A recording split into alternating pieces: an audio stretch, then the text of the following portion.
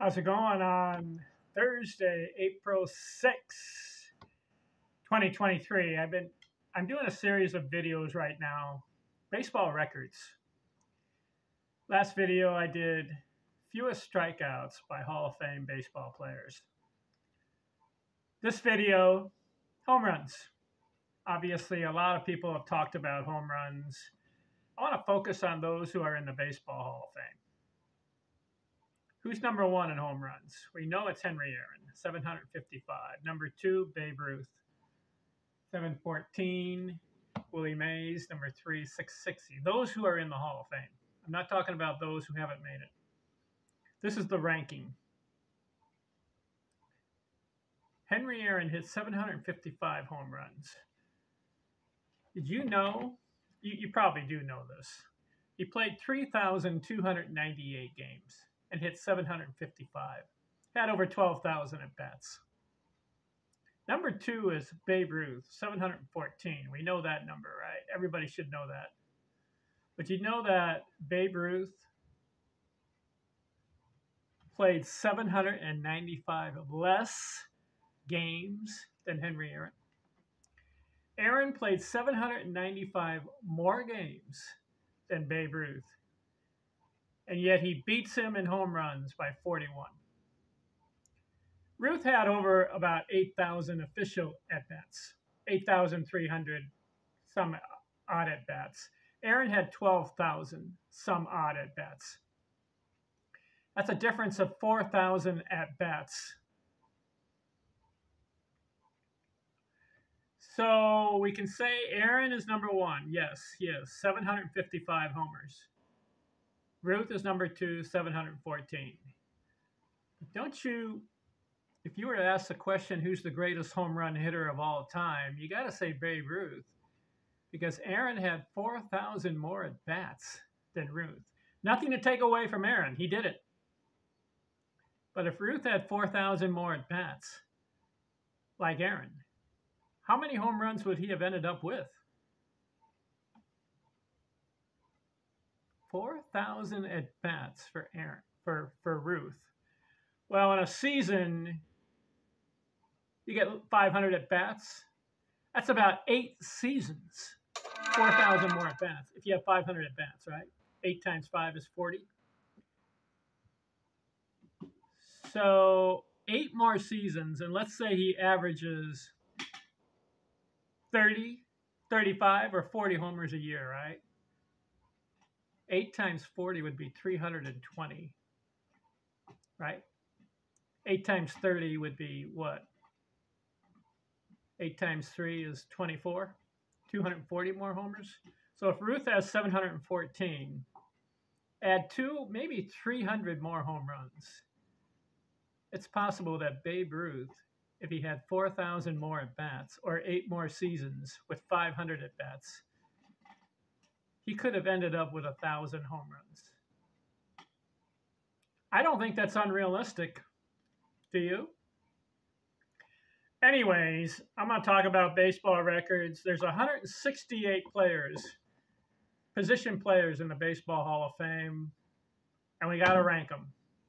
And so I want to go through the numbers, comment on a couple guys as I go along the way, okay?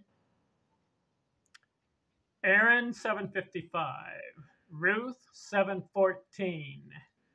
Willie Mays, if I turn here, because I'm looking at the list, okay, and I'll come back. Mays, 660. Griffey, 630. Jim Thome, 612. Frank Robinson, 586. These are guys in the Hall of Fame. If I'm missing somebody, that means they're not in the Hall of Fame. Harmon Killebrew, 573. Reggie Jackson, 563. Mike Schmidt, 548. David Ortiz, 541. Just got into the Hall of Fame a couple years ago. Props to him. Good slugger. Mickey Mantle, 536. He did it in 18 years. Some of these other guys took 20 years, 22 years. Mantle, and he's hurt a lot. Mantle's another guy. He could have been in the 700 club if he had a good 22 years and he was healthy all that time. Because he was a slugger, Mickey Mantle. You got to consider him one of the greatest home run hitters of all time. Mickey Mantle, 536. Jimmy Fox, 534. Willie McCovey, 521. Frank Thomas, 521. Ted Williams, 521. Now, he's another guy. He missed 3 or 4 years because of the military. He could have been in the 700 club. What if for Ted Williams? It's too bad he couldn't have kept going. You know those years that he missed? He was in his prime. That really irks me. Doesn't it irk you? There's 3 or 4 years, and he ends up with 521 home runs. But during those years, he was prime, in his 20s. So figure he hits 40 a year. Times 3 or 4, maybe 150 more home runs. 521 and 150 would have been about 670, 680 for Ted Williams. Maybe 700 club. Ernie Banks, 512. Eddie Matthews, 512. Mel Ott, 511. Eddie Murray, 504. Lou Gehrig, 493. He's another guy. 17 years for Lou Gehrig, and he got sick toward the end. And he was what? How old was Lou when he stopped playing? 36, 37. If he goes to 40, you know, he's a guy that if you give him 4 more years, he's over 600, 650. Maybe 700 club for Lou Gehrig. If he stays healthy, plays past 40, 41. Boy, what if for Lou Gehrig? Fred McGriff, 493, just made the Hall. Stan Musial, 475. Willie Stargell, that's another guy. He was a slugger. He hit a ball out of Dodger Stadium, 500 feet. Chipper Jones, 468. Dave Winfield, 465. Carl Yastrzemski, 452. Jeff Bagwell, 449. Vladimir Guerrero, 449. Andrew Dawson, 438. Cal Ripken, 431. Mike Piazza, catcher, 427. I think he has the most as a catcher. Of course, the other played other positions. Billy Williams, 426. Duke Snider, 407. Al Kaline, 399. Al, play a couple more games so you can get your 400th home run. He ends up with 399. What's up with Al Kaline? Come on. Johnny Bench, 389. Harold Baines, 384. Larry Walker, 383. Jim Rice, 382. Orlando Cepeda, 379. Tony Perez, 379. Carlton Fisk, a catcher, 376. Gil Hodges, 370. Ralph Kiner. This is an interesting character. 369 for Ralph Kiner. Did you know that he only played in 1,400 games and hit 369 homers? If Kiner plays, let's see, if he played the same number of games as Henry Aaron, he would need 1,800 more games. Consider this. So how many games in a year, right? 162. So 1,800. That's about 10 years, 11 years of games. If Ralph Kiner plays 11 more years, so he gets 3,000 games, and he hits 30 a year, that's what? 30 or 40 a year for Kiner. Let's say 11 times 4 is 44, right? That's 440 more home runs. He has 369. Ralph Kiner could have been in the 700 club if he played 3,000 games. So he plays 1,472 and hits 369. There's a slugger for you, Ralph Kiner. Joe DiMaggio, 361. He's another one. Joe DiMaggio. Oh, look here. He only played 1,700 games. If he plays another 1,200, Joe DiMaggio's in the 500, maybe 600 club. Boy. Johnny Mize, 359. Yogi Berra, 358. Catcher, Ron Santo, 342. Hank Greenberg, here's another guy. 331 home runs, but listen to this. He plays in less games than Kiner. Greenberg played in 1,394 games. So in order for him to match Aaron, he would need 1,900 more games. 160 games in a season. That's 11, 12 more years for Greenberg. 12 times, let's say 30 home runs. 12 times 3, 360. 360 and 331. That's 700 club. There's another guy. Kiner and Greenberg could have made the 700 club if they played over 3,000 games. Gary Carter, 324. George Brett, 317. Scott Rowland just made the Hall, 316. Ivan Rodriguez, 311, a catcher. Boy, if a catcher can hit over 300 homers, you got a good, valuable catcher. Edgar Martinez, DH, 309. Al Simmons, 307. Roger Hornsby, this guy's unique, 301 homers. This guy bats 400 3 times. His high was 424. He has a 358 lifetime batting average and over 300 homers. Who else can lay that claim? Nobody else. Roger Hornsby, very unique. Chuck Klein, 300. On the nose, how about that? Ricky Henderson, leadoff guy, 297. Impressive. He's a stolen base king, right? Ricky Henderson. Craig Biggio, 291. Ryan Sandberg, 282. Larry Doby, 273. Joe Morgan, 268. Brooks Robinson, third base, 268. Roy Campanella. This is another guy. 260 career home runs, but listen to this, 1,200 games. Remember, Aaron plays 3,200 games. So Campanella, 1,200. Give him 2,000 more games. He has 3,200. 160 games a year, 2,000. That's about 14 years. 14, and let's say he hits 30. It's 14 times 3. 14 times 3. That's another 400 homers. So he has 260, 400. He would be in the 600 club. Roy Campanella, if he had played 3,000 games. Derek Jeter, 260. Joe Gordon, 253. Robin Yount, 251. Goose Goslin, 248. Ted Simmons, 248. Hack Wilson, another guy, 244. Where is Hack Wilson here? Here he is. 1,300 games. He would need another 2,000 games to get over 3,000, right? To get to close to Aaron. It's 244 and 1,300. Give him 15 years. Give him another 450. He's in the 600, 650 club. Hack Wilson.